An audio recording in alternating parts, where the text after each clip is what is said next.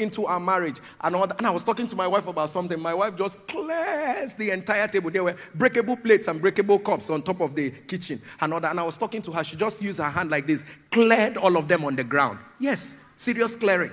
Cleared all of them on the ground, and everything broke and all that. And I'm looking, I've never seen that type of thing before, because I mean, where I'm coming from, we're not used to it. And everything just broke like that. Oh, are you afraid for the story I'm telling? My wife hears it. When I tell it, she laughs. She even contributes.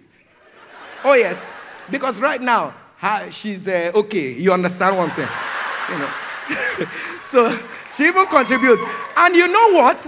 I thank God that I'm able to go through what I went through, because the Bible says so that but I must tell you, it was not funny. It's not the kind of thing that I said. I told the people who came on Wednesday, I was on the streets of London with my wife and went to shop, and that time, Kai.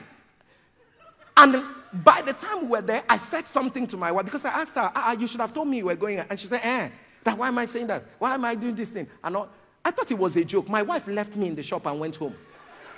I don't live in London. I don't know my way around London. She left me inside the shop and went home. I have stayed there. I didn't know how to go. I now called a friend and I said, please, I am here. I don't know how to. I'm calling my wife and my wife is not picking the phone.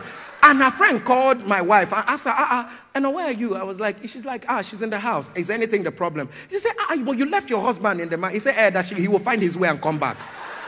Have I found before? I've never found my way to come back. And the truth of the matter was that was how she left me. Her friend had to be the one that would bring me back. And you can imagine that type of life.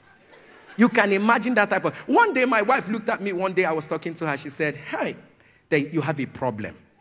I told her, yes. What is the problem? She said, the problem is that you like peace too much. Heaven bear me witness. She said that. He said, you like peace too much. I said, I like peace too much. He said, yes. You like peace too much. I'm praying with my wife one day, and then we're praying. And she says to me, my time is almost gone. And she says to me, while the prayer was going on, she touched me. Summarize.